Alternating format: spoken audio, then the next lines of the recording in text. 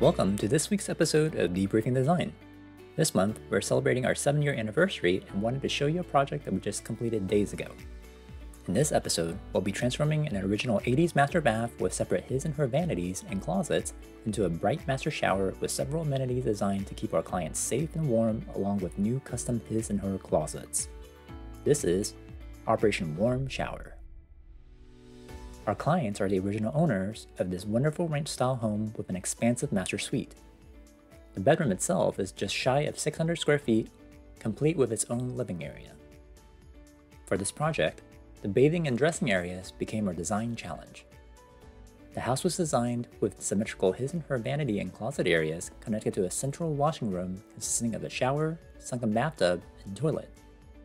Altogether, we had 237 square feet to play with to give our recently retired clients proper storage space for their clothes and a place for them to enjoy long, warm showers. During our initial walkthrough, our main concerns were 1. The redundancy of 2 complete vanity areas, 2. The lack of space in her closet, 3. The dangers of a sunken tub, and 4. The limited size of the freestanding shower along with its 6-inch tall curb. After chatting with our clients on how they utilize their existing bathroom and closets, we learned that they barely used the bathtub, her closet simply didn't have enough space, and the dry vanity on her side was never used. During space planning, we proposed eliminating 1 vanity area in order to double the closet size to give the wife an appropriately sized closet that could fit her wardrobe. Luckily, our clients agreed that sharing 1 vanity area wasn't an issue, as the extra counter space just became an unnecessary surface for gathering clutter. In lieu of the 2 built-in linen and hamper storage cabinets, we proposed squaring off the 2 closets so we could gain the extra space and shelving. In the space of the unused bathtub, we proposed an oversized curbless shower with a bench for our clients and added a linen closet in the original shower location. Design tip: when designing bathrooms or kitchens, placing plumbing on an interior wall helps reduce chances of frozen pipes in cold weather. In anticipation of a cold front, we decided to eliminate the vanity area that backed up to the exterior wall and kept the vanity that was located on an interior wall. As a result, the newly renovated bathroom did not suffer any frozen pipes from our recent Texas snowmageddon. As an added bonus, we were able to implement our signature design element of incorporating a skylight into the shower. It's the next best thing to showering outside with daylight. Along with the heated ventilation fan we installed, cold days are no longer a concern either.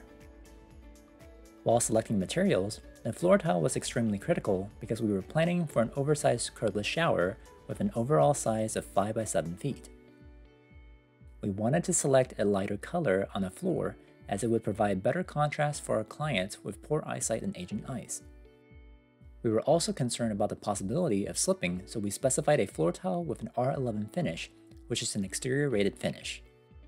Since the shower could potentially be open to the rest of the bathroom, we wanted to go above and beyond to prevent any chances of falling.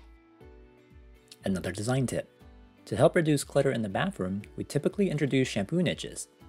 However, some clients still have a hard time keeping bottles and soaps in a presentable fashion, so instead of a solid glass shower wall, we added a couple of half walls to keep the shampoo boxes out of sight.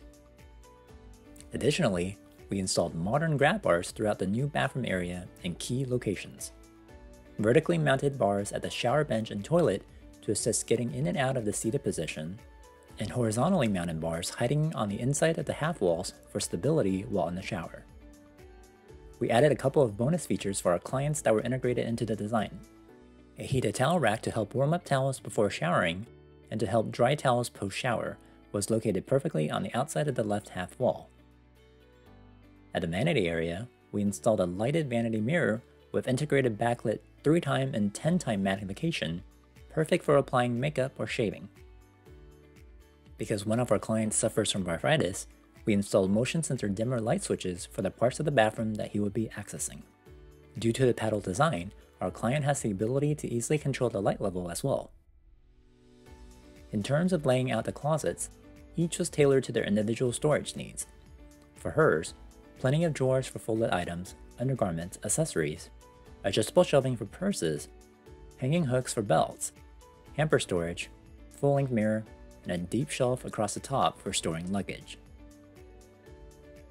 For his, adjustable shelving for folded items, and a clear floor area for a bench while getting ready.